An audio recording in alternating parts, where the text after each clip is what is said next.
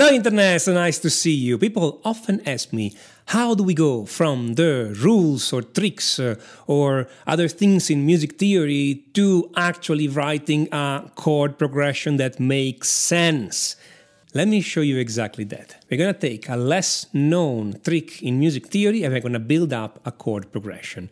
The trick we're going to take is every third inversion seventh chord resolves to a first inversion chord with a root a fifth below. Ouch! Sounds complex, eh? Well, honestly, it's really not that complex.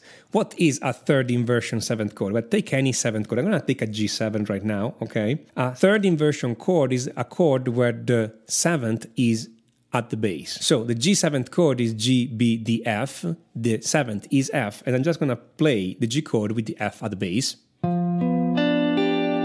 That's a third inversion G7 chord, resolves, like we're saying, to a first inversion chord with the root a fifth below. Well, let's start with the root a fifth below. A fifth below the G, we have C, so it resolves to a C chord. A C chord in first inversion, which is simply a C chord with the third at the base, so the E at the base. So this.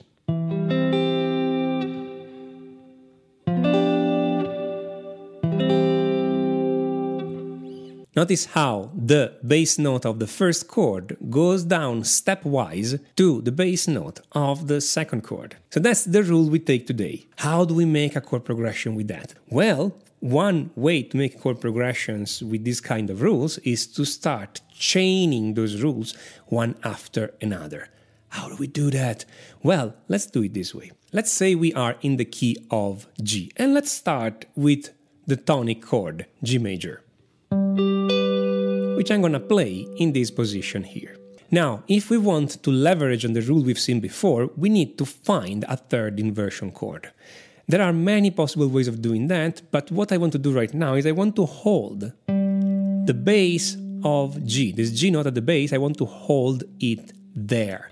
And I want to find a third inversion chord that has this G at the base. It's not so hard.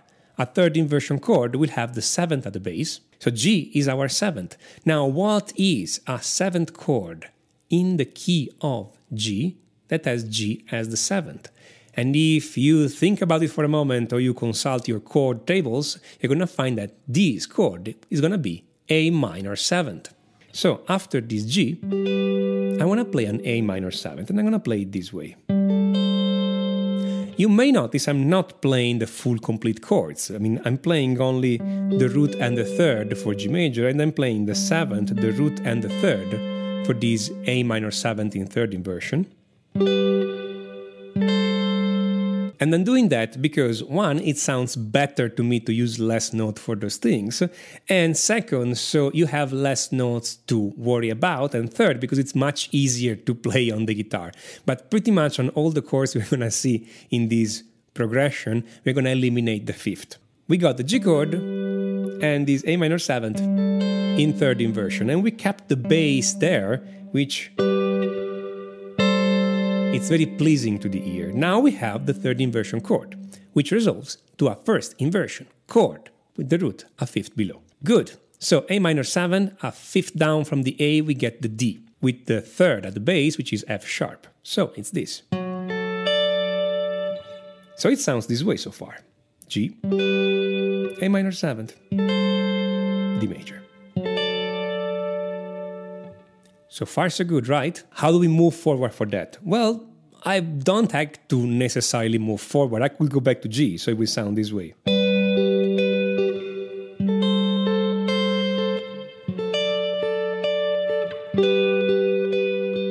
It sounds perfectly good, so I don't really need to move forward. After all, if you think about this in terms of functional analysis, I'm playing a 1, 2, 5, 1. So it's the standard 2-5-1 that we see in jazz or in several other kinds of music. And I just rediscovered by forcing myself to use the third inversion chord resolution. On the other hand, another thing I could do is to move forward. So I was on this D chord in first inversion.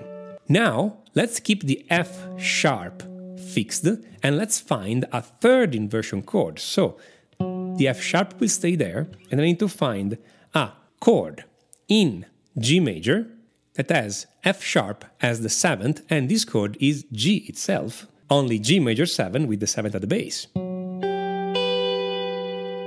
And this will be a third inversion chord. It's a third inversion major 7th chord, but still it's a third inversion chord. We resolve this following the rules. From G, go down a 5th and find a C, and then I have to play a C in first inversion, which is a C with a bass of E.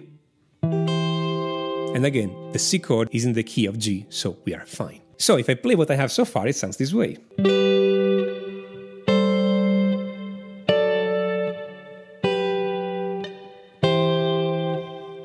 Which sounds very pleasing to my ears, and I hope it's the same for you. Now, I just keep using the same trick. I hold the bass, find a third inversion chord, and resolve this down following the rules. I can keep doing this and go on forever with this.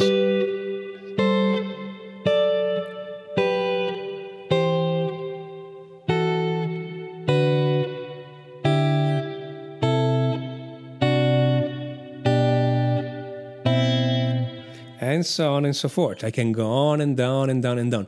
On the other hand, you notice that if I do this too many times, it gets a bit old. So at a certain point, I want to stop. When do you stop? It's completely up to your own taste. You can stop very soon, like we're doing at the beginning, and just call it a day. Or you can go on and go a bit further.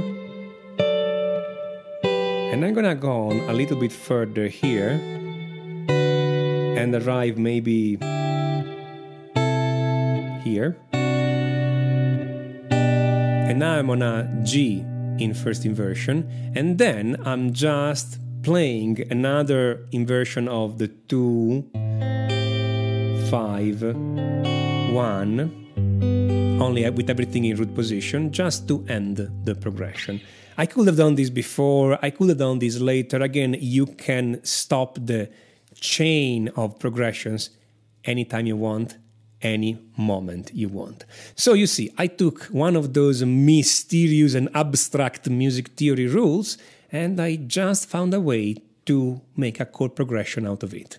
It is simple as that, guys. Now, if you're asking why I was holding the bass, it's simply because I like the sound, and holding the bass, it's an easy way to get into a dissonant chord. It's kind of one of those tricks you pick up on the way. If you hold the bass, then you can switch to a dissonant chord, and it seems to work every single time. So, just by putting these together with the original rule, we were able to create a chord progression, and you can make this chord progression as long as you want or as short as you want, and it seems to work every time. This is just a simple example, guys. Don't get too hung up on the details, and if you're thinking, but could you have done it in a different way? Yes, I could have done in 1,000 other different ways. That's the point. If right now you are thinking, Tommaso, why didn't you do this instead? Well, try and do it, because it's probably another good way of using this rule to create a chord progression. And if no idea comes to mind, don't worry. I can still help you. You see, the important thing here is to learn all those things from scratch. This video is really not a beginner video. If you're watching this and thinking, some of the stuff I'm missing, no problem. It's because you were missing some of the basics and you haven't learned them yet. If you were able to follow completely, great for you too. In both cases, I can help you by recommending to you guys my course Complete Chord Mastery, where I clarify everything about chords and harmony on guitar. We see all the little details, we put all of them together, and we see how to write those chord progressions. Complete Chord Mastery, it's not a book. It's a complete video course that takes you from the basics up. We do everything you need to know about harmony and chords on your guitar. All the theory is done straight on the fretboard. There is no theory for the sake of theory here. Everything is immediately practical, and everything is developed through exercises, so you know how to apply these immediately on your guitar. If you have just a minute, click on the link on the top right to check out Complete Chord Mastery. If you like this video, smash on that like button and don't forget to subscribe and click on notification, otherwise YouTube will not let you know when I put up a new video. And if you have any comment, feedback, suggestions, write them down in the comment. I enjoy reading from you and I make videos on your suggestions. This is Tommaso Zillia of musictheoryforguitar.com, and until next time, enjoy!